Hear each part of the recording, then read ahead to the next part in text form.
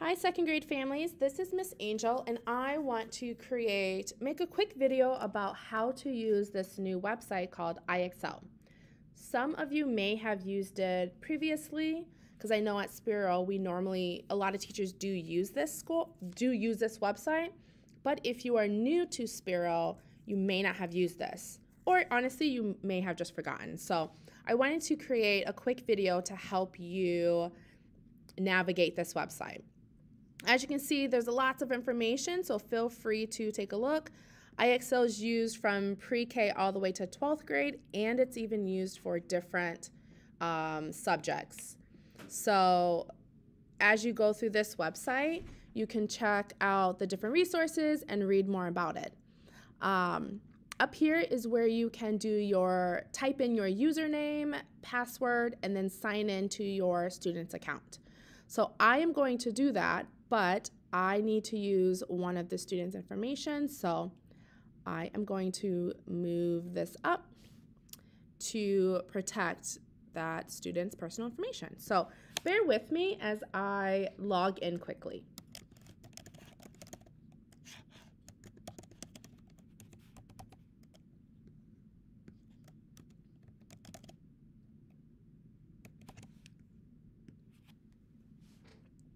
Okay, so above my arrow, once you log in under your student's information, it says welcome and then your student's name.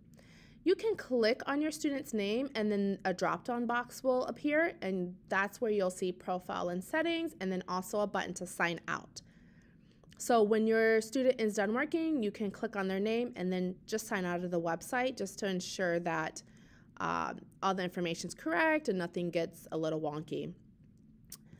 All right, so from there, this is what you're going to do right now, because I just want to assess where your student is at. So once you log in, this is what you'll see, something like this. But right away, I just want you to click on Diagnostic.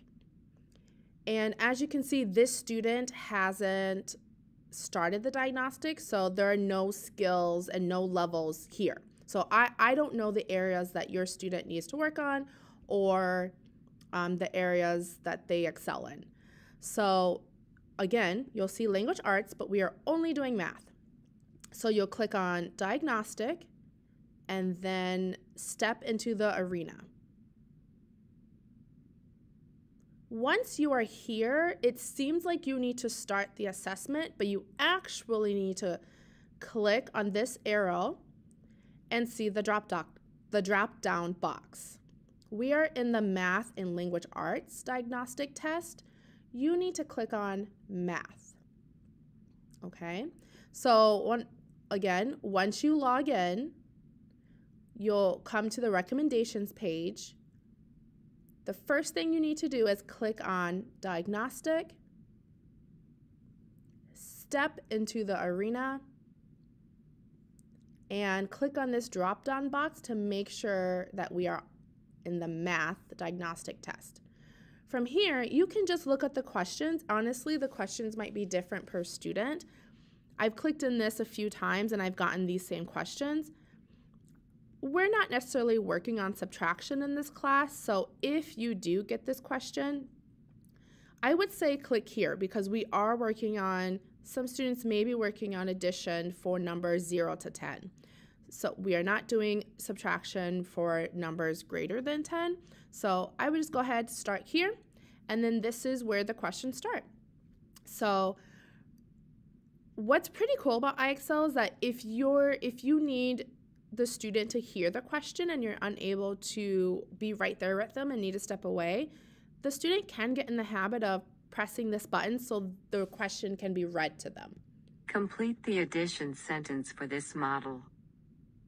Perfect. And so then the student can know what to do. It is okay if you tell your student, okay, so what's 3 plus 6? And they start at 3 and you can tell them to count up to 6. And then they type in the number 9. Or even if they get the answer wrong, because again, this is a diagnostic assessment, I really want to see what skill levels they're at. I want you to allow your student to put the wrong answer. So let's say they put the wrong answer and they submit it. So you'll get this, not quite, and then the assessment will adjust for their level. So I got that one wrong. We've gone back to a skill level that may be more appropriate for your student, and then your student can, again, listen to the directions. Copy the pattern. Move. So sometimes some questions may ask your student to type in an answer. Sometimes it may ask them to move objects to complete the question. So complete the pattern, and again, submit. Says that's right. Looks like you've got that down. And then because I got that right, the diagnostic test might bump my skills up. If I get it wrong, it might bring it down to a more appropriate level. So just work your way through this. Again, it is okay if your student gets it wrong. I really want to see where their level is at.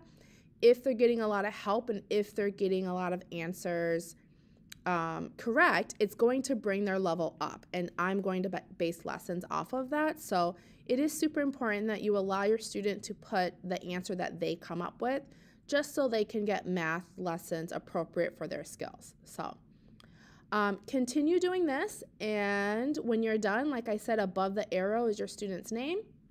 Whenever you guys are done doing this, you can sign out, and it will bring you back to this page. All right, well, if you have any questions, let me know.